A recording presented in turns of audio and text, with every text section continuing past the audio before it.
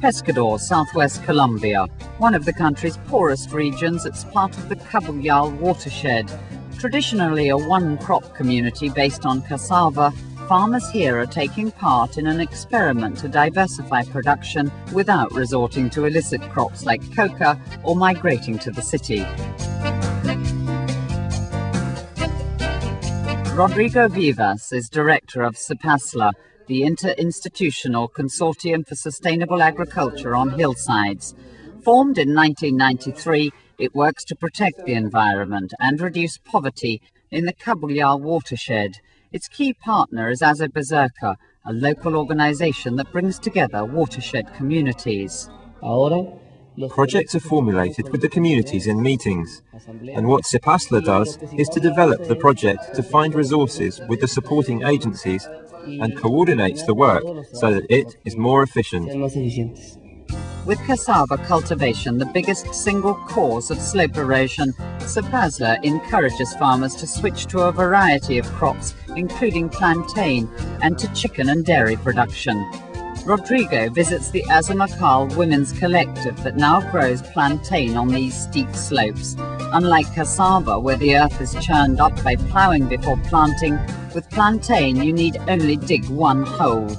Green barriers prevent erosion, but that's not all they do. This titonia holds the soil. You can cut the leaves for use as compost. By composting and giving up pesticides, they save money and produce a totally organic product.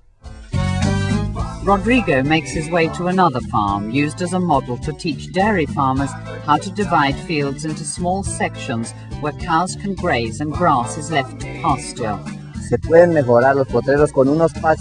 It is possible to improve the fields with technified grass, like those we see here. And we mix them with a plant like this one here called Arachos pentadon. It is leguminous. Realizing dairy products could reduce their dependence on cassava, 25 farmers banded together with CIPASLA to build this factory. They're now one of the biggest milk producers in the country, turning out 500 litres a day. The group has worked together for 6 years. We can compete within the business national and multinational as well because we offer a natural product at a price farmers can afford.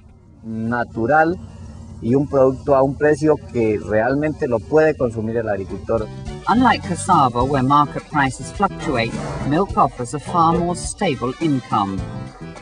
But CIPASLA's initiatives don't stop with the obvious. They've also branched out into flowers. Los Adiala Rosas is part of another women's cooperative that's commercialized this native flower.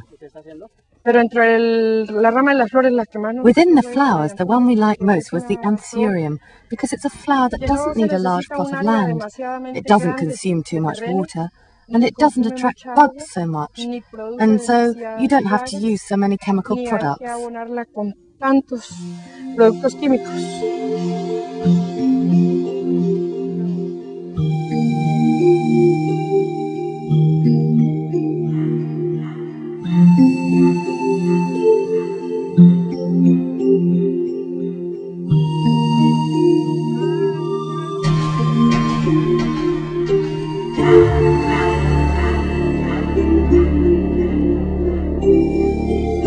In 3 weeks, this one will be open and ready to sell.